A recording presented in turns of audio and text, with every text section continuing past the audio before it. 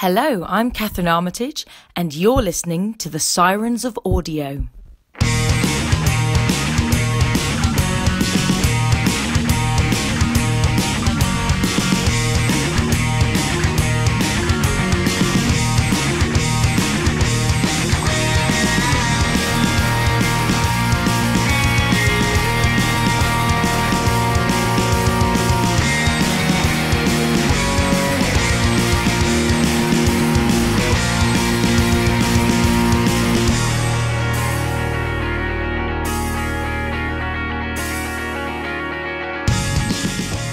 G'day audiophiles, this is the Sirens of Audio, the podcast dedicated to all things Doctor Who and the audio medium. My name's Dwayne, I'm your host, and joining me is... I'm Philip. G'day everyone, g'day Dwayne. It's great to be back again, and some great episodes we just had listening to John Dorney. He's got such... a lot of stories to tell. He's been doing so much in the world of Doctor Who and Doctor Who audio in particular over the last 15 years or so. It was fantastic, wasn't it? He was just amazing. Yeah, loved hearing what he had to say. I hope you've enjoyed that as well. And we've got something just as special for you coming up now too as well. Excellent. But before we get into that, I just wanted to run something by you which I haven't actually spoken to you personally about yet, Philip. And I bring this up because we're recording on the date that the first sort of full-length release on Big Finish of the Time Lord Victorious series, He Kills Me Not, has just come out today. And I started listening to that before we came on to record, but I haven't finished it yet. And I wanted to get your thoughts on the whole Time Lord Victorious thing and see what your impressions were of that. Are you going to go into more than just the audios? What are your feelings on Time Lord Victorious? I think it's a very bold thing that the BBC have come up with, and I can't understand why they want to link things together. I think I'm still undecided how much I'm going to get into it. A few programs ago, we had Chris Thompson come on, who's the brand manager looking after all the figures for Time Lord Victorious, and he also was involved with the cartoons for that too, the comics. So I think he has a lot of input in terms of what was going on in terms of all the different mediums. For me at the moment, I'm only interested in the audios. I've already listened to the two short trips, the master ones, which I enjoyed both of them. So I'm kind of treating it. I know lots of fans are a bit concerned about having to buy all this stuff and go across all ranges. I think I'm going to treat it like going to the Easter show. So out here in Australia, we have a very famous thing called the Sydney Royal Easter Show, which is on for about a week over Easter time. It's gigantic. And there's different sections. So, there's rides, there's animals, there's stunt car driving, there's dance performances, there's everything you can imagine. And when I go to the Easter show, over the last 40 or so years I've been going, I change what I want to see. And so I just pick at this and I pick at that. And so I'm treating Time Lord Victorious like that. I'm going to go and pick at the things I want to see. And if that inspires me to go broader, well, we'll see what happens. Big Finish has often trapped me. When I started with the first audio Sirens of Time, I had no intention of listening to anything else, certainly no intention of listening to any Benny. And then they stuck a couple of Benny episodes in with the Seventh Doctor, and suddenly I thought, I like this character. And now, of course, I'm obsessed with Benny as well. Countermeasures, once again, I had no intention of doing that, and it's caught me. So I am a bit of a slave to passions and what's going on. So we'll see what happens. But I'm excited by the audio stuff, and if it leads me elsewhere, we'll see. The thing with the spin-offs, though, is they're not just collectible things. They are actually really good stories, and that's what got me, particularly you mentioned Countermeasures there, and I thought, interesting characters for that one-off episode with the Seventh Doctor. But when I heard Countermeasures and the quality of those stories really dragged me in. Same with, Jago and Lightfoot are pretty charismatic characters, but their stories are brilliant as well. So all these spin-offs, I was even surprised that I actually enjoyed Rose Tyler, the Dimension canon last year. I thought, this is going to be just something else. Big Finish gets criticised quite a lot for kind of milking every single corner of the Doctor Who universe that they can. And I suspect that those who are critical of Big Finish coming up with, I think I saw some comments about the Rory box sets that are coming out soon, the Lone Centurion. I suspect that these ones that are critical haven't actually stepped into these box sets and delved in and really sunk their teeth into the stories themselves, because the thing with the Doctor Who universe is that the stories are limitless, and if they're done well, then you're going to be very well invested in them from very quickly into the story. That's what I found with most of the spin-offs, and they're all high quality. Can't really go too wrong with the spin-offs. See, I think that's part of the problem, Dwayne. I think people are free to buy or not buy. It's up to them. But the trouble is, it's so good, and you get caught. And if you just didn't care about the Rangers because they weren't that good, you wouldn't care. But once you start listening to something, you actually go, "Oh, this is actually really great." So, after Zagreus, Gallifrey caught me, and I had to get all of Gallifrey, and I'm a completist as well.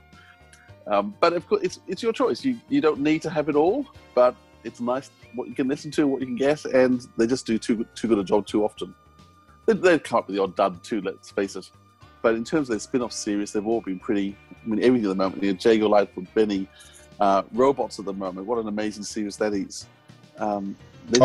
Speaking of robots, when we were speaking with John a couple of days ago, I asked the question, are we going to have Pool and Toos back again? Because I had no idea, and I wasn't sure what the situation is with David Collins passing away. But yes, the cover was released. Pool and Toos are on the cover, and that's fantastic news.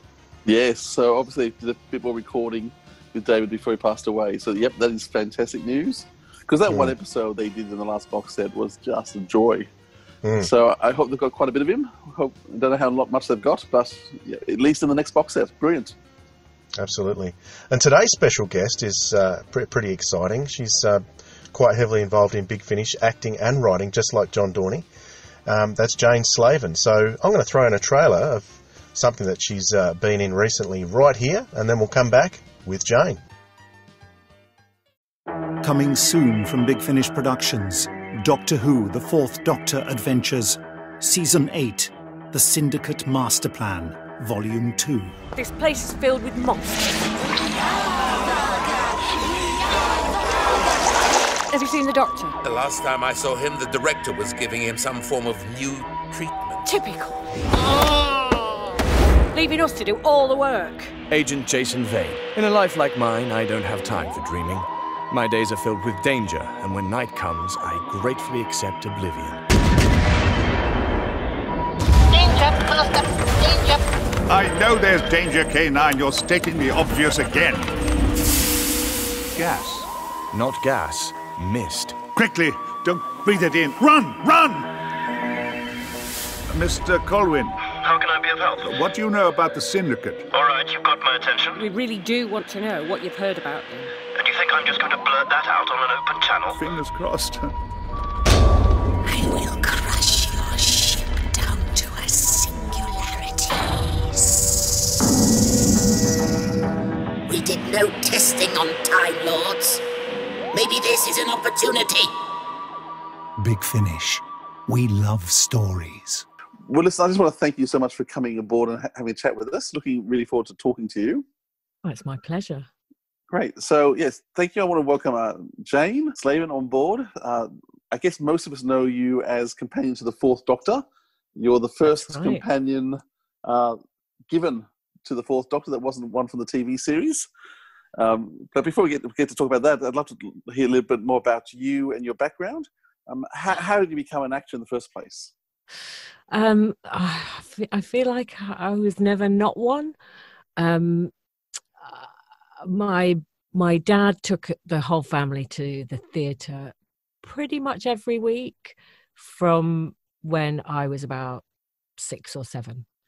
And we went to see really inappropriate things for our ages, and I loved it, right from the start. And we're a big telly family as well. We like to watch telly together, and so it was just I always knew that's what I wanted to do, and particularly audio. I used to have a tape recorder. I used to have several tape recorders, several microphones, and I'd record all the parts separately and then mix it all together. Aged about 6 or 7. Wow. So I got what I wanted, really. And yeah, I went to drama school in England, and yeah, I started work the day I left college, and I've not looked back. And I've been quite lucky during lockdown as well to carry on, because, you know, the industry's on its knees. So I feel really quite lucky. I keep pinching myself. That's great. Now, I was doing a bit of research. I realised that the first time I actually encountered you, I didn't like you very much, which was in The Bill. Oh, well, that's okay. Playing the super. You're going to say we'd met and you hated No, we me. haven't met. Like, but I actually remember your role very strongly in The Bill. Which role did I? Because I played about 6 characters. Oh, really? Okay, so Susan Tennant, Susan Devlin. So you were the one in charge of Sun Hill Fire. And you were mean and rotten to all my characters who I liked. Trust me, you know, I like those guys as well. It was quite a shocking time, because they had been, the Bill was under new management, and tons of people had been fired, literally fired. And you know, they blew things up in a fire, and they and they, you know, they would be getting their notice on their way to makeup, saying this is what's happened. It was awful. So it was quite a bizarre experience to go in and be the one, you know, investigating the deaths, and also knowing that, you know, nobody was safe in that building, and we didn't feel safe either. In fact, I don't even remember how it was resolved, because I don't think my contract extended long enough to find out how they all died. So I don't even remember the result. The storyline went on for 6 or 12 months after you left. Ah, right. So, yes, no, because you were there at the start of it all, being pretty awful to everyone. But then the person responsible, they didn't want to get rid of, and so that character just stayed for another 12 months. Who was responsible? Des Taverner was the one he was trying to, he'd had in some counterfeit notes, and he threw in a firebomb to try and burn them off, and in the process blew up the station. Oh, but anyhow, people aren't probably willing to listen to The Bill, but I just, as soon as I saw your photo, it clicked. I thought, that's where I know you from. It's her. Now, I believe your first Doctor Who recording, though, was with The Paradise of Death. Is that right? It was, yeah. That was in the 90s. And I didn't know about the world of Doctor Who. I mean, I knew I'd watched Doctor Who. Tom Baker was my doctor.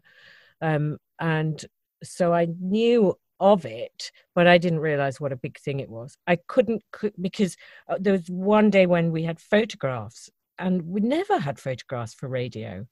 But Jon Pertwee and Liz Sladen got their costumes on, and they were their original costumes. And I thought, how weird is that? But of course, now I know it's not weird. That's what they do. So what was it like working with Jon Pertwee? Oh, it was fabulous. I mean, he was very grand. He was, oh, darling, if you go to this restaurant in Chiswick, just mention my name and they'll let you in. You know, it's that kind of thing. I don't know if anybody ever does that. You know, when someone says, yeah, just mention my name. Can you imagine going in and saying, I just work with Jon Pertwee. Could I have a meal here, please? But no, he was fabulous. And because the Brigadier was there as well. Nicholas Courtney. Nick Courtney was in it. And so I was aware that they were legendary, you know, and they'd got a whiff of legend about them. And I knew Liz really through Brian Miller, because I'd worked a lot with Brian Miller. So she was really his husband and his wife. And also she'd been Tom's assistant companion for quite a while, hadn't she? So 2.5 years she was Tom's companion, and 1 year with John. My goodness.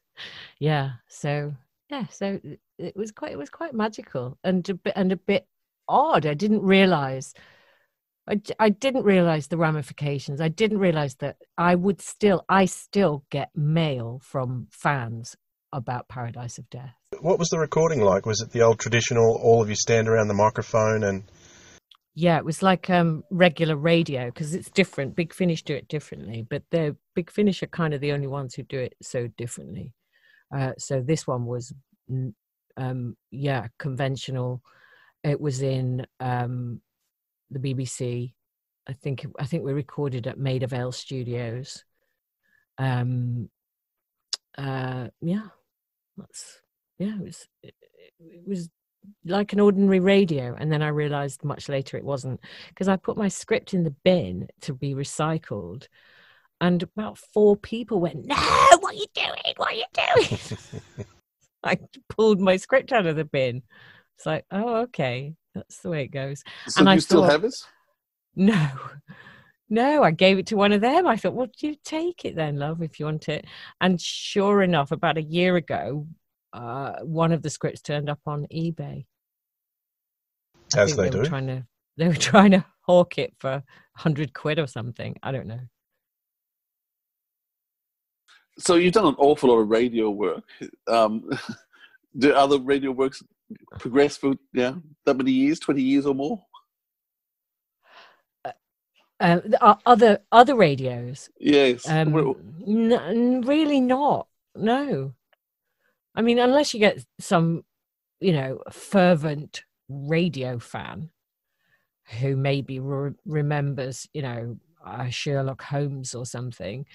But and again, it tends to be the ones people recall are the ones that are quite culty anyway, like Sherlock Holmes and Agatha Christie and Shakespeare, I guess.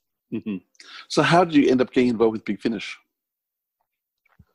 David Richardson found me on a list. I think this is how the story goes. He found me on a list of Carlton Hobbs winners, because he usually brings in the winners of the Carlton Hobbs, because that's a radio award, and it's given to, it used to be, when I did it, it was given to 2 drama school leavers each year, and the contract was 6 months at the BBC, and the winning it kind of guarantees that you know your way around a microphone and that you've got some kind of versatility.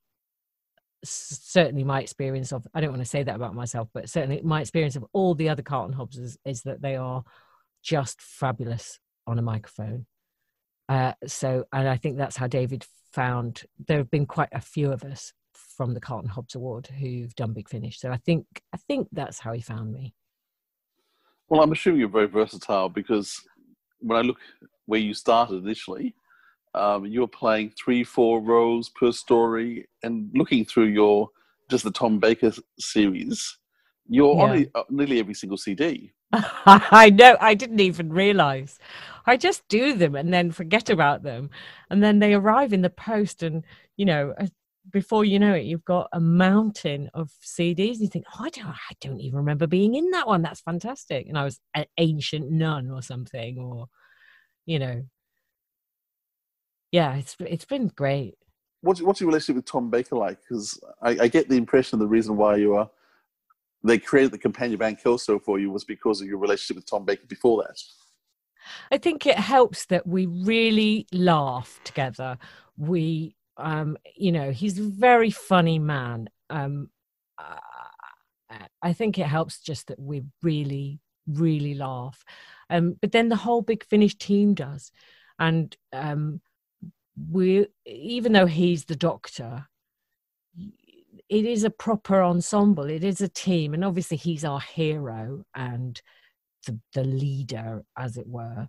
But the team atmosphere is really everything at Big Finish. One of the things I've really missed during lockdown, although we've managed to record a ton of stuff, is the green room experience, where it'll be me and Nick Briggs and David Richardson and Tom Baker and some other actors, and it's just a joyful experience.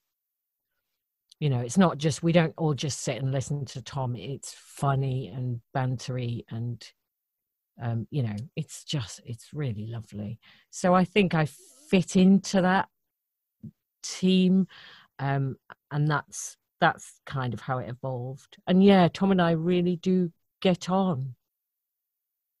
I adore him. He's kind and funny and so intelligent and so sharp and bright, and he's wonderful. You were able to work with Mary Tam before she passed away too. What are some of your memories of Mary working with her?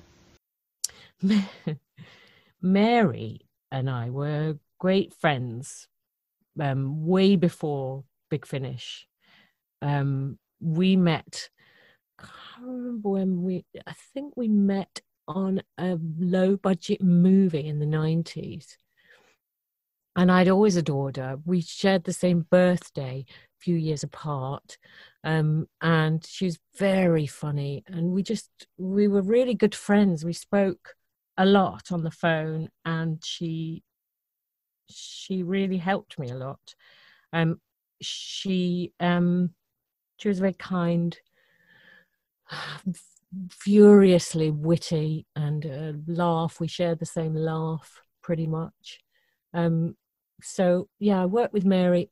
I think I worked with her on a couple of things, but we just remained really, really good friends.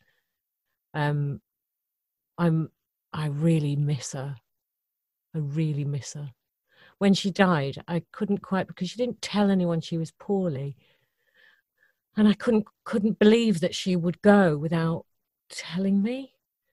So I remember phoning her phone and leaving a load of messages, and then eventually phoning her husband and saying what's going on. And because Marcus died as well the day of her funeral. Yes, I know. Mary she was actually too ill to be in studio though, wasn't she? We didn't I think I may have even read in for Mary at one stage. She did go into studio, but she didn't tell anyone she was poorly. I think David's so sensitive and gorgeous and fabulous. I hope he never listens to this and hears me saying wonderful things about him. But he's so sensitive, and he said he had got an inkling that something wasn't right. But really, nobody knew. Even her daughter didn't know quite how ill she was. So it was a great shock to us all, and just an enormous loss. Coming soon from Big Finish Productions. The Fourth Doctor Adventures. Doctor Who, The Auntie Matter. So now the TARDIS is flitting randomly throughout time and space? Yes, until the Black Guardian gets tired of chasing it, and then it will return to us here in London, eventually. Still, it doesn't matter. I was just going to let him know that I was heading down to... where was it again? Basildon-Hamble. Yeah. Somewhere just outside a village called Basildon-Hamble. This is your place? Well, it's my country seat. Bassett Hall, you see. The current owner is my aunt, though she's come over a trifle odd of late.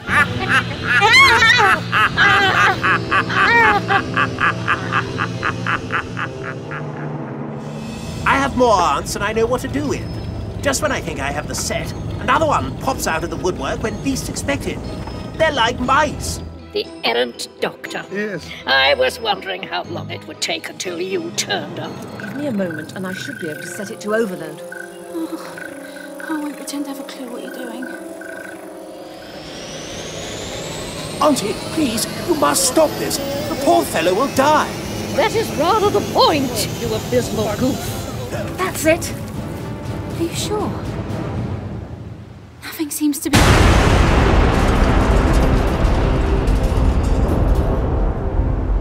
Subscribers get more at bigfinish.com. Yes, she was an amazing actress. Really, a brilliant actress. Just a brilliant actress. And, she was writing her memoirs, and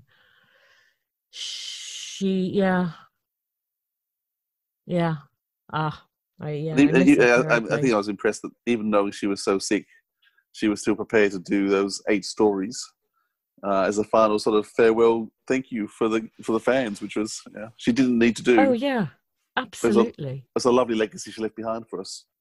Yeah, absolutely. Also, she would have done anything to.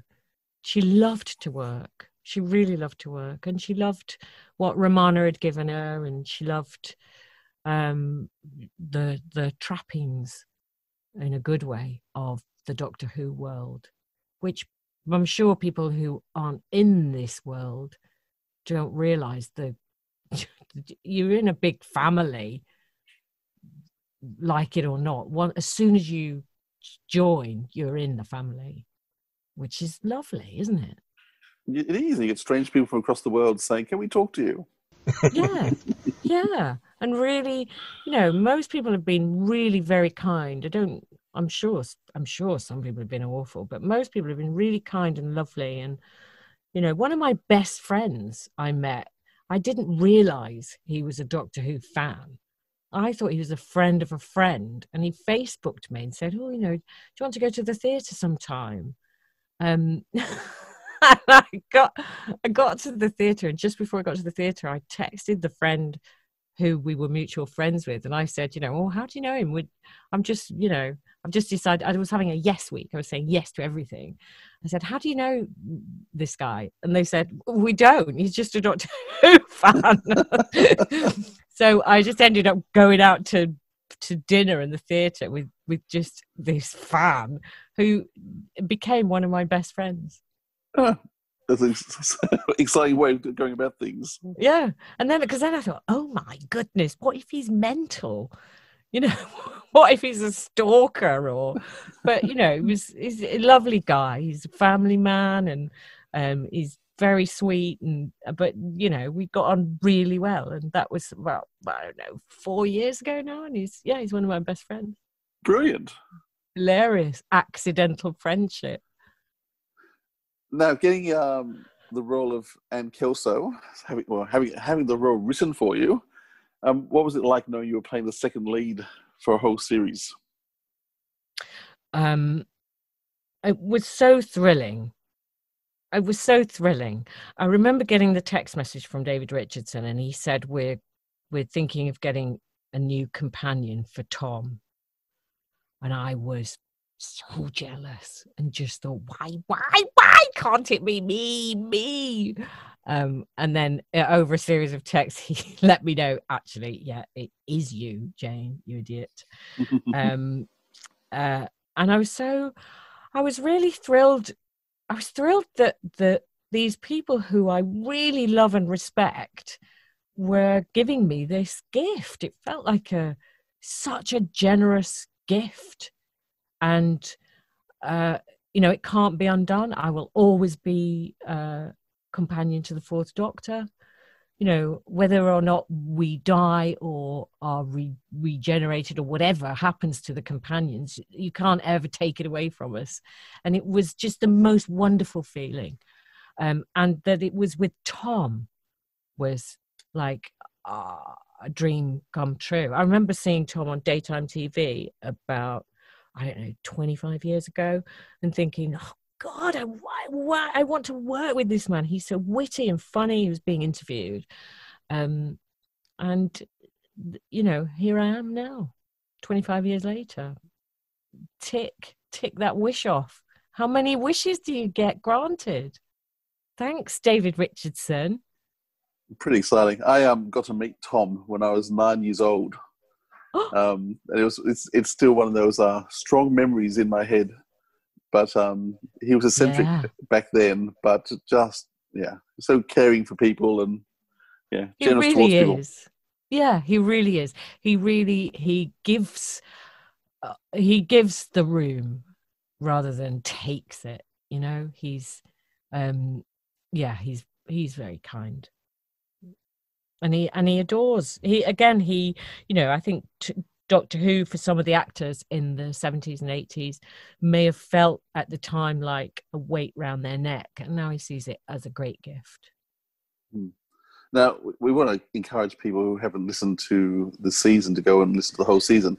But I guess one of the advantages of having a companion that the Big Finish have written for themselves is they could actually give you a strong character arc which they couldn't quite do with other companions. They've got to sort of leave them where they've picked them up from. Of course, I never saw it like that. Yeah. So, I mean, your character's a very, very strong arc over the 8 episodes. So much so that, and I guess this is kind of a spoiler, but it's out there because we know it's happening, is that Anya Kingdom, who you ended up being by the end, is now coming back to do a series of box sets with David Tennant and another one with Tom. I know. How lucky am I? So how's the recording? What can you tell us? How's the recording been going? I can't tell you anything except that that we recorded over lockdown. So we did record separately. But which do you want to know about? The David Tennant one? Well, I think it's a prequel with Tom Baker first. Is that right? I think so. I think it's yes, there is. Yes, there is. Some of the Daleks. I'm trying to think what it's called. You're throwing me now. It's been released. So it's not Dalek Universe. Is it the Dalek Protocol? Yes. I think it's called. And it's yeah.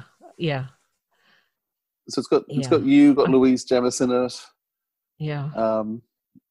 So that's already been. I'm assuming the fact the cover's out, it's been recorded and out and about. Yes, they've all been recorded. The David Tennant series has been recorded, and so the whole series has been recorded, all 3 box everything. Sets? Oh yes. Wow, that's a lot of work. I know. Oh, it was. It really was. And we recorded in the heat wave during lockdown, and we were all hiding in cupboards. David Tennant was under a duvet.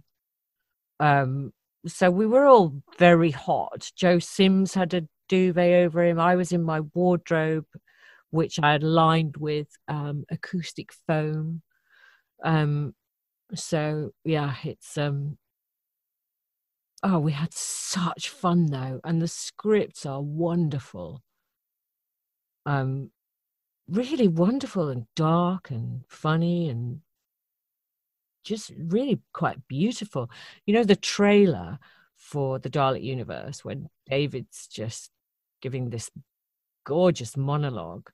I mean, that's the essence of that series. It's quite profound. It was quite moving, especially given that, you know, everything's moving. We're in this global pandemic and you feel like we're all going to hell in a handcart. It was quite profound and really beautiful scripts. So how does lockdown recording work? Are you all on screen together? So you're still acting off each other? Is it like working in the booths in the studio? How different is it? It's quite like working in the booths because, we don't face each other. With the way Big Finish records it, we all record on separate mics so that they can lift people out and distort them and make them alien-y. So we're not looking at each other when we're recording in studio. And we weren't looking at each other when we were recording in lockdown because initially we started recording on Zoom and found that actually there was a better way of doing it. So now we use Clean Feed and everyone is recording. And we also record separately onto our devices. So we're all recording onto a computer somewhere as well, just so there's a backup. Yeah. So far, I think those backups have rarely been used because Clean Feed works so well. I don't have shares in Clean Feed. I wish I did. But you are all recording at the same time, just on your different devices in different places. We are, unless there's an actor. I think it's well known now that if there's an actor unavailable, like if it's Tom and Lala and they're not available at the same time because they used to be married. What a coincidence! Coincidence! I know. I know. So then someone will read in with that actor at another time, or maybe there are 3 or 4 that you could do at the same time, but you'd never record in complete isolation. So what's it like working with David Tennant? Oh, he's lovely. I mean, yeah, he really has a strong work ethic. He loves it. He doesn't need to do this, it's not the best paid job in the world. he has other opportunities, but he loves it, and it shows. And it's really nice working with that level of enthusiasm and commitment. I've worked with David before on the radio. We did a series called Believe It with Richard Wilson, and so I've worked with him a few times actually, but not for 10-15 years. And then we did this, and also it's very intimate. You know, you're sitting there with your headphones on, and you're listening to each other, and it's that no intimacy is lost just because we're just on cans. So you managed to work so Jon Pertwee, Tom Baker, and David Tennant so far. I think you'll find I've worked with Peter Davison as well. Oh, okay. And John Hurt. Oh, that's right. You did the War Doctor. You're right. Sorry. I haven't worked with Sylvester, but I have had dinner with him at a Big Finish thing. But I know that doesn't count. If I'd recorded, too, so I don't think is Sylvester a bit of a floozy then? So he just goes. Oh, he is. No, he's good fun. It's left, right, and centre. He's lovely, isn't he? Yeah. So I'm trying to get all the living doctors. Yeah. Well, you've even managed one of the non-living doctors, so you've done very well. I know. There aren't many of us who can say we've worked with John. Now, I believe Andy Kingdom also crops up in the Diary of River Song series that's coming out in Jan as well. Yeah. So you're getting round, aren't you? Yes. Oh, yes. I was, without giving any spoilers away, at the end of the Anne Kelso story, I was pretty devastated at where we could go, you know. But then you realise, you know, I was thinking, well, where can we go? What can I do now with this character? And then you realise it's Doctor Who. We can do anything. We can go back in time. We can go forward. We can literally do anything. And that's what they've done. And Anya Kingdom has without giving anything away, a fantastic trip as an actor. So she's, you know, her arc is quite glorious to play. Well, I thought your arc had been pretty good in that one season, but it felt like an end. And now it did feel like an end. I didn't like that finite thing. There's so much coming up; it's astounding. Yeah. Just in terms of acting, one last thing I've just been listening to also in Callan. Oh yeah. Now that's a very different role in terms of the slightly more passive 60s female, 70s female. I know. I quite like doing those passive 60s females, you know. You know, there's something quite genteel about it. I shouldn't wonder, you know, they all have a kind of clipped voice about them, slightly different from now. Yeah, I love doing that. Ben Miles is great. He was great. You do seem to play off Ben Miles very well. The two of you have very great. I love your scenes together, locked up in different sort of. It was the room I love, the filing room, the discussions in the filing room. Oh yeah, no, I loved it, and it weirdly doing it because we did the last season in lockdown, and weirdly it was. It felt more comfortable doing it not in front of each other than the first season. I mean, the first season was great. It was just, you know, for some reason it felt more relaxed to do it, like we really knew each other. We didn't know each other at all. We'd never worked together. And it was very quick, the first season. And the second season, somehow we were all in it together. We were all locked down, and, you know, the actors, we're really very, very appreciative of the work, you know, any time of our lives, but particularly during a lockdown when, you know, the rest of our business is closed down pretty much. So yeah, it was gorgeous. I loved it. And I think he's such a good actor. From Big Finish Productions, Callan, Volume 2. You're Scotch. Sir Galahad. Up yours, Lancelot. Well, this is nice, isn't it? What are we doing? Socialising. Well, I mean, turning over birds' drums isn't nice, Mr. Callan. But consider this, you'll be a peeping Tom who's £100 better off. Well, why didn't you say so in the first place? Hunter's instructions. Only you and I are to see the file. It doesn't leave the room, and the door must be kept locked at all times. Doesn't say anything about Shin Bet. Shin Bet. There are Israeli equivalents. They're as good as any in the world. Tough, dedicated. Are you the welcoming committee? St Giles College, Oxford. There's a conference of historians there. Which one do I kill? You okay? The thing is, Hunter, I want a guy knocked off in the UK. Did he just say that he wanted to come to England to kill somebody? Move it, Toby! Look out! The Jag's coming past on your right! Purdy shotgun? Big thing like that can make a terrible mess of a small flat like this. It would make a terrible mess of you. It's pointing straight at your midriff. There's always the possibility that you will fail. Then I'll die. Big Finish. We love stories. Brace yourself! We're going into the ditch!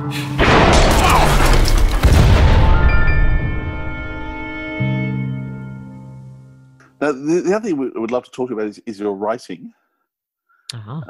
Because you've written a few pieces and a couple of favourites of mine. How did you start getting into writing?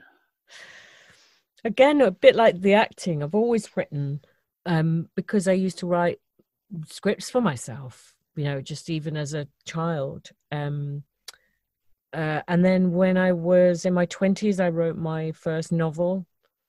I say first novel, like I'm going to write a second one. I mean, I haven't got round to it now, and it's been 20 years nearly, so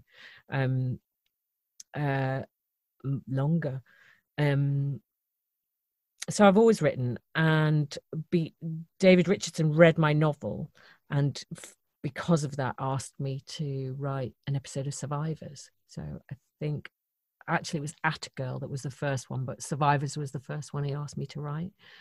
And I really, really enjoyed writing that. God, such a good series. Have you heard Survivors? Yes, because brilliant series. Because you've written 2 episodes, I think. What have I got?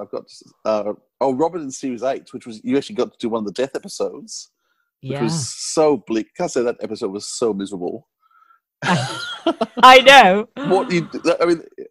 Robert was such a revolting character, and you kind of gave him some compassion, but he tried to work out to save his wife or his mistress. It was just so bleak and awful.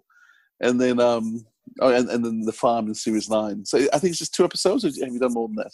No, just 2, because then it finished. Yeah. No, I would have loved to have. God, I'd love to write some more. I think we should revive it, do it on TV. But I think they did, didn't they? And it didn't work. Yes, they did do a season on TV. Yeah. No, I've in fact I recently, about 2 weeks ago, reread Robert, the episode in season 8, because somebody said it's so opposite now with lockdown, with the plague. And of course it is. I mean, just the fact that there was a lockdown, there's a lot that, lockdown is mentioned in the first episode, and I don't even remember knowing what a lockdown was, but obviously I did. And then we got one. But yeah, I loved it. I loved writing about the mental hospital. I loved the all the grief and torture, and also just making it, hopefully, it's quite funny as well.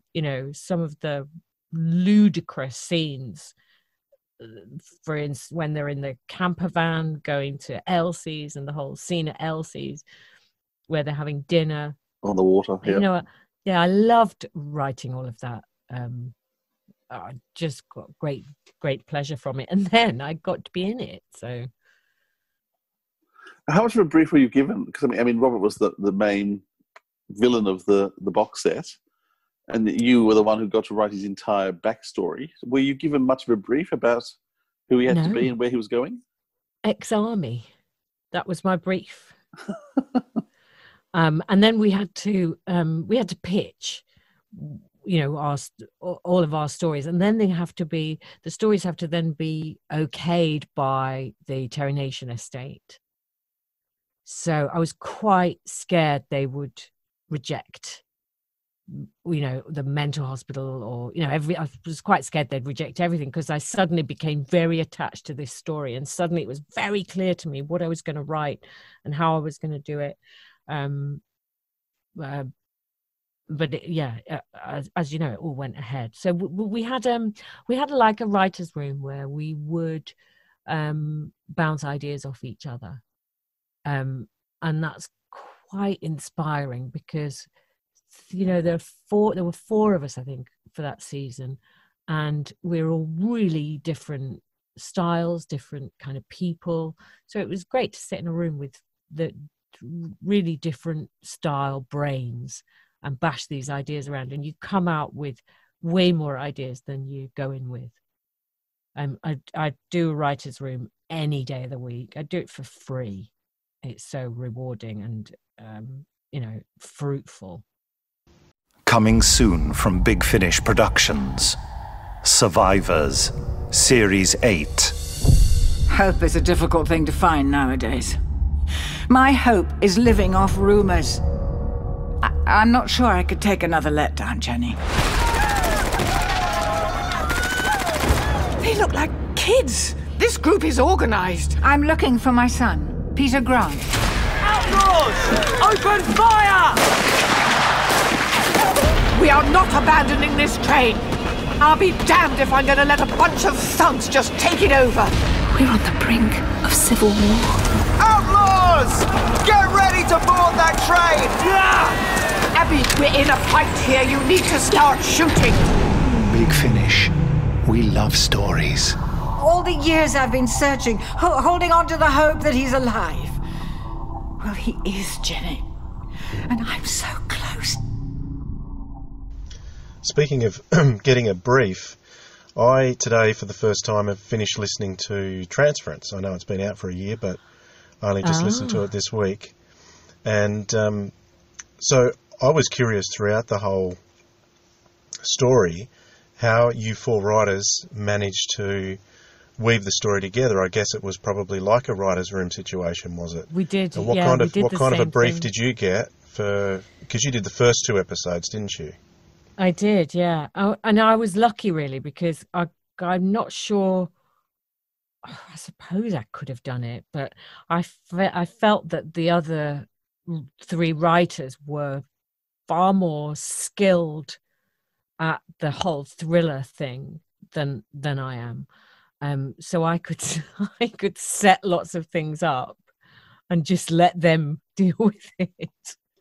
So but we had more meetings for Transference, because obviously we were trying to work out what was happening and how we could make it happen, and these characters.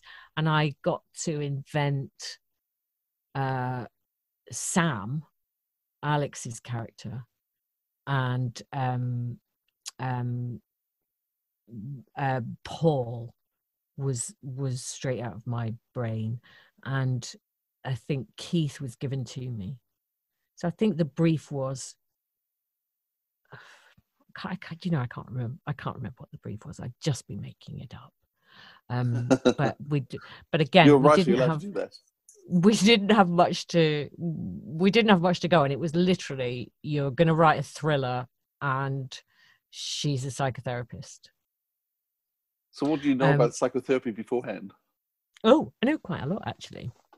Not because I've spent years with a therapist, although I did go to a therapist last year. It was very good after my dad died, and I went a bit.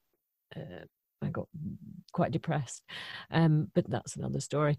I did for my own pleasure. My dad, as a gift, bought me a course learning how to be a person-centered counsellor.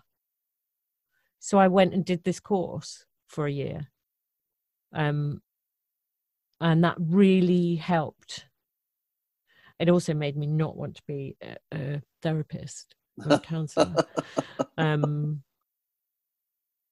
Yeah, and also I do find these things attract people who need them. Strange I'm that. sure. Yeah. So you know, when you see people training to be a counsellor and you think, okay, that could be my counsellor one day, it maybe puts you off a bit. So yeah, I did a year's training pretty much. So in terms of there was 4 of you writers who were all given 2 episodes each. So was there someone who had the general storyline? I mean, it's quite an intricate. I mean, it feels like one story written by one writer, and then I guess that's really good. I'm really pleased with that. I'm glad you think that. We'd decided on things, you know, we'd go to the writer's room and we'd say, this is what I'm planning, how can this, you know, and then it's like passing on, it's like a relay race, you know, you pass on the script and then someone runs with it, and we were all writing them pretty much at the same time. But so when someone kills off one of your characters, did you care? I was devastated. Bloody John Dorney is always killing people. And I think he's never forgiven me. On Twitter yesterday, someone had put, has anyone ever given you a really bad spoiler? And for some reason, I don't know, years ago, when Game of Thrones first began, I knew one of the actresses. I'm not going to give away this spoiler again on this, but I knew one of the actresses, and I knew that her character was dead. And I'd never seen Game of Thrones. And I said to John Dorney, assuming he's like the geekiest of all geeks in the whole geekdom, assuming that obviously he would have watched Game of Thrones probably 13 times and would know it by now, and he hadn't seen it. And I'd said, oh, well, she's not doing it anymore because she had her throat cut. And so I ruined it for him, and he put it on Twitter yesterday that I had done the worst spoiler ever. So ever since then, he's been killing off my characters left, right, and centre. And I suspect, one of the characters in Transference, that I think it was him that killed him, and I was devastated. Keith Patterson. He's a random liar. He doesn't even try to hide it. Coming soon from Big Finish Productions, a Big Finish original drama, Transference. He's a fantasist? Yeah, maybe. I can't work him out. She says I'm a psycho. I'm not sure he's even using his real name. One minute he's married, then he's divorced, then he's never been married. His kids have had loads of different names and ages. Like they're just a story. Is any of it true? Yes, some bits. Just don't trust anyone. Be careful. Okay, you're making me really uncomfortable now. Good. You should be. Big Finish. We love stories. What if I killed someone? Oh, Keith! Keith! No! No! Attica was the other thing that you wrote as well. Did that feel a bit more contained because of the stories were slightly more separate? They were very separate. The only thing we had to go on there was the conceit of having maybe finding letters and having a flashback to or flash forward to the present day, which I'm not actually sure.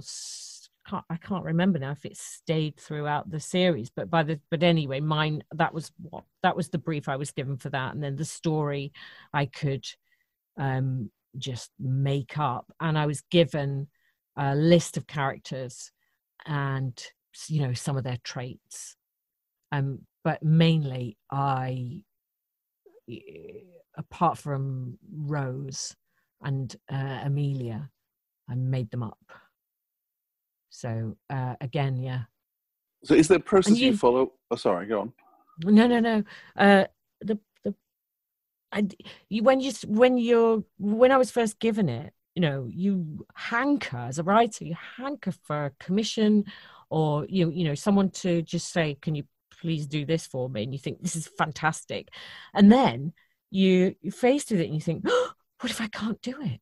And you still get, doesn't matter how old you are, you still get this feeling of, oh, what if I can't do it? And I remember every time I had an idea for 3 or 4 days, I sat down and I would write them on a piece of coloured card.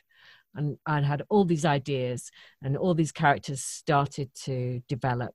And I put all the cards at the end of the week on the floor, and it was pretty much a script had formed, and I'd just been wise enough to actually make the notes as it was forming in my head during the week. And then you start to, knit it together like a jumper.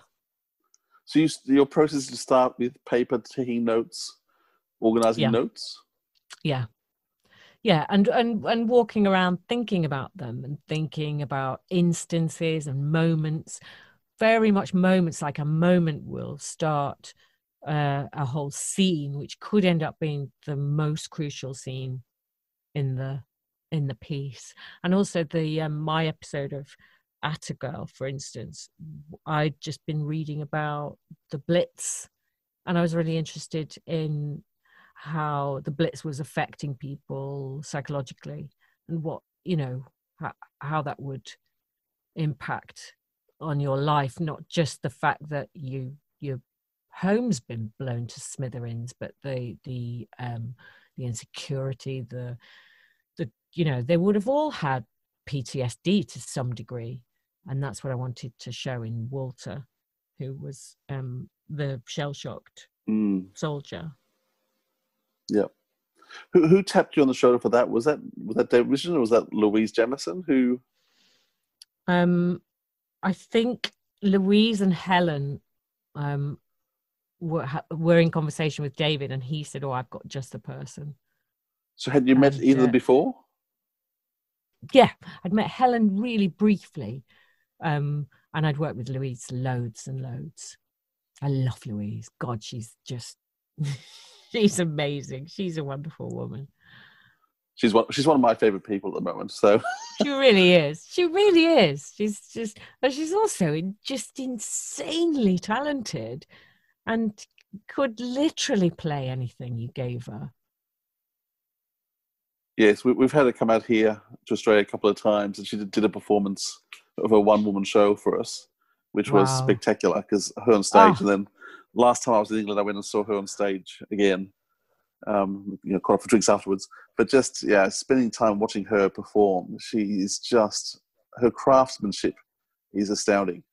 And be it audio, be it on theatre, be it on film, just astounding. Yeah, we had a big long conversation with her a couple of months ago, and just she's very generous with her time too. Yeah, she's brilliant. She's absolutely brilliant and funny. And was it good working with her in terms of just the whole collaborative process of what they were creating? Really, and she's both she and Helen were so passionate about the project. It really meant something to them. I mean, it was Louise's idea, but Helen was there right from the beginning, and they're really close friends. And so it was, we felt like we were also an all-female team, which is just usually, until very recently, generally you're the only woman in the room. So it was wonderful to just sit and have,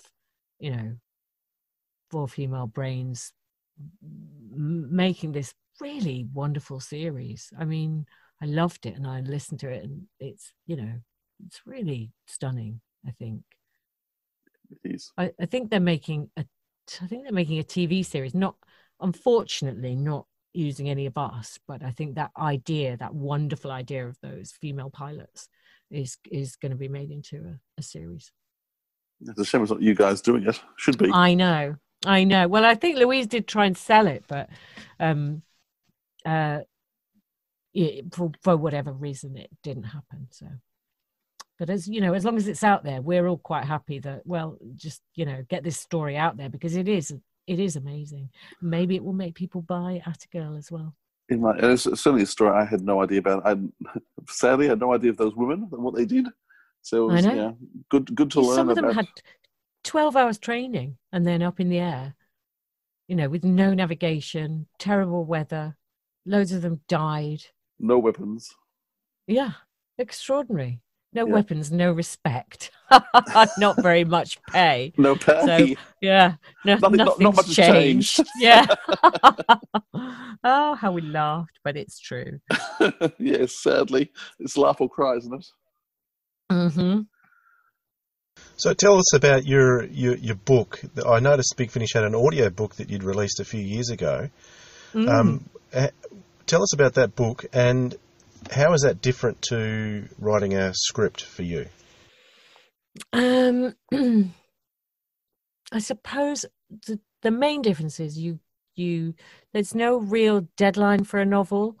I wrote it before I'd sold it. Normally with a script you've actually sold it before you write it, so it's already been commissioned. But the book wasn't commissioned. The book was just, I was just writing. I was touring with Romeo and Juliet and an Alan Ayckbourn play, and I just kept writing all the time, and I realized that it was becoming a novel and that I should just finish it and write a novel. I decided, I don't know, when I was about 8, that obviously I'd write a novel. I'm sure loads of people think, yeah, of course I'll write a novel. Anyway, I did.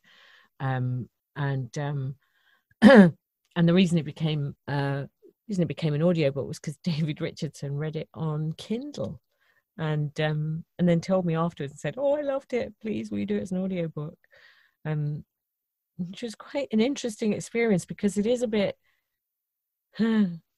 it's quite intimate, and you write it and don't really expect to ever be in anybody's head while they're reading it. But then when you're doing the audiobook, you're telling them the story. So if the main character's, I don't know, having a wank or something, and you're directly imparting that information to the listener, which is so intimate, even though, you obviously they're not there when you're reading it. It's a bit like reading someone your diary, really close up to their ear, because say, imagine the microphone is the person you're telling, so you're giving them this incredibly intimate information, like reading out their diary. It's women writers, though. I've been reflecting, talking to Louise recently, and I was just talking about the things that women put into their stories, which men would never put in. So, I mean, Louise has people, in survival. Girls go off to we together, and there's periods and menstruation and abortion and these amazing topics. I'm sort of thinking, men just don't do that sort of writing. And then you put a bunch of women together, they're murdering people off like crazy. They're doing all this intimate stuff. It's why, it's one of the great blessings. I think the Big Finish is increasing its female authors, is because it really is taking stories in different directions. And I think so. Men don't go in the same place. No, I mean, I think, I think we all have our strengths, but I see the male writers, John Dorney is extremely good at plot and factual details, and there's incredible details. And Louise, for instance, or I would add heart. I mean, obviously Dorney's really good at heart as well. We've seen in Absent Friends, I think it was. Yep. And I think he's a great all-round writer. But yeah, we do have different strengths and different things to offer. So it makes it really kind of rich as a series when it's a mixture of male and female writers, I think. Yeah, I agree. Obviously, that's, it's a general thing, and I know there are exceptions, but yeah, the first Time Lord Victorious Big Finish release was out today, first full cast one, written by a female author that I hadn't seen before, and I actually get quite excited now when I see these new authors, particularly female authors that I haven't seen before, because it really is refreshing to get these different points of view. Love it. Yeah. Well, James, we just want to thank you so much for your time. We really appreciate it. I think we could keep talking for hours, but we probably should let you go. It's been a real pleasure. I'm really keep listening, and I'm glad you loved Transference. And actually, I might listen to that. I'm going for a drive later. I might put it on. I never listened to the end, so I'm still not. I still don't know exactly how it ended. I know I've got the skeleton plot because we all knew before it was written what was roughly going to happen. But we're all kind of hanging out for a sequel because she's such an amazing character that's been drawn, and the possibilities are so good, and the ending could easily take you on. So yeah, I think so. I guess it's all about the sales, though. I guess, and I mean, I applaud Big Finish for certainly doing their own original works. You know what? They're amazing. They do. They really do support artists. They want content. They want it to be quality. They would never just churn out. You know, they do such a lot, but I would say they never churn. They take such great care over the scripts and things. And the original, when they started doing Big Finish originals, you've got to take your hat off to them, because who does that? People are so safe. They want, but they take the risk. Yep. But it's obvious that they employ people with passion like you, and a real love for the arts and love for what's going on, and long may it continue. Yeah. So thank you so much for your time. It's my absolute pleasure. Thank you. London steamed. Its buildings breathed sweat right out into the streets. I could see it happening. There would have been a mass of people peeling away their clothes and seeking out patches of grass all over the city, but it seemed anyone capable of travel had fled to the beach, the country, anywhere other than here. For a fleeting moment that morning, I had wished for a car, a family, a lover. But the moment passed and was forgotten, and I carried on with my day, content. The phone rang all day long. A hot bank holiday in August, when everyone I knew was apparently gripped by chronic boredom or loneliness. I had a lot to do, and it would have been wise just to let it go to voicemail, but I picked up every time I heard it howl. My flat was in chaos. I was in the middle of decorating it, but was forever waylaid. Sentiment, old clothes, a memory stuffed carelessly between 2 pages of a book. The phone again. I should also have been looking at a script for the next day's work. September the 1st. It felt like a new year, like a beginning. I saw the London air turning crisp and cool overnight. Summer's end. I watched the sunshine drifting off towards some other city. It would leave without me, as it always did. It generally left me bereft. Around that time of year, I've been known to go quite loopy with desire for eternal summer and fear of the cold and the dark and the winter. But it was not like this then. The job. Yes, the job. Well, it wasn't about to propel me into any dizzying heights of fame and stardom. It was only for a few days, and no one would ever see the finished result. Well, nearly no one. It wasn't that kind of gig.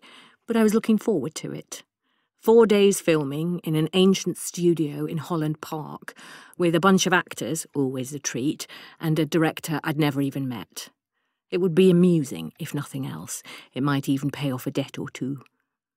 I looked around the bedroom to see if I could locate the script under all the debris. I spotted it lying neglected on the bare, part-sanded, paint-splattered floorboards in between the cafetiere and a tin of County Cream gloss. I'd moved into the flat about 10 weeks before, and then immediately gone away on tour with a play called The Sugar Man, and hadn't even bothered to unpack. The play had then come into town for a little West End limited run and had closed 2 days ago. I pretended, just to myself really, I'd had no time for practicalities. But in reality, all I'd had to do was show up at the theatre every night and perform for an hour and a half. It wasn't nuclear physics. The play was easy and fun and only 90 minutes long.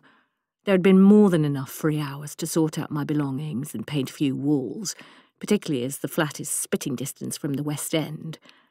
But I am lazy. At least, I was then. So much time lies between then and now. Well, there we go. That was a great time with Jane. Certainly a lot of experience there. She's got a great sense of humour. You can really see how and why her and Tom Baker get on so well. And so, yeah, I hope you enjoyed that.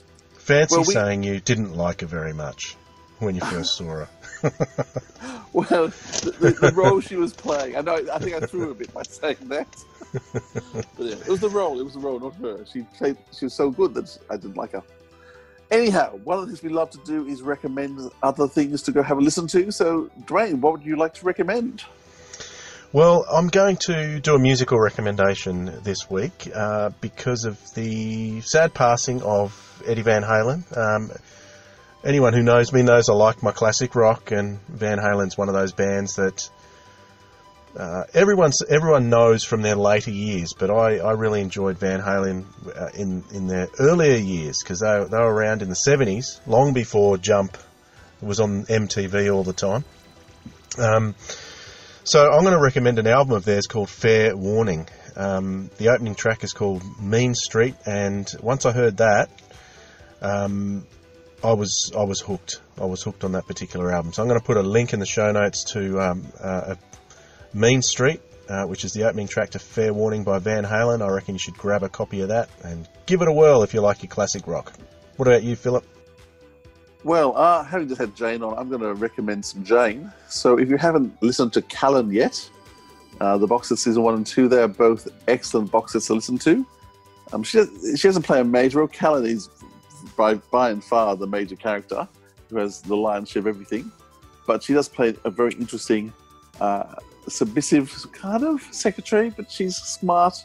Interesting character. Anyhow, worth listening to Callan 1 and 2. And we also chatted too about Survivors. Can I say, her episode in Survivors box set 8 is just chilling. So, I don't know if you listen to much Survivors. Survivors is about a pandemic that breaks out, and only 1 out of every 1,000 people survive. And so it's about the survivors. It is a really bleak tale. And every box set has at least one episode which takes a character through the death, which is when the virus is spreading around the whole world and what happens to them and how they get through it and the experiences. And so Jane's written that death episode for box set 8, and it really is worth listening to, but it is very bleak. But yeah, so have a listen to some of Jane's writing. It's great. Excellent. Thank you very much, Philip. Really appreciate that discussion. And we're having some great discussions lately, aren't we? Well, we've had some amazing discussions and there's some more to come. So, yeah, keep listening. Oh, what's going to be next? If you want to send us some feedback, you can do that at sirensofaudio@gmail.com. Find us on Twitter at AudioSirens. We're on Facebook as well, and our website is sirensofaudio.com. It's pretty complicated, but we're all there. We're there somewhere. You should be able to find us. And if you're enjoying these interviews and the people we're chatting with, it'd be great for you to rate and review us so more people can find us. So feel free to pop onto your podcast and give us a rating. Ideally 5-star, and say something. And we might even read out some nice comments about it. All right, thanks for that, Philip. And we will catch you next time for another installment of the Sirens of Audio. Bye.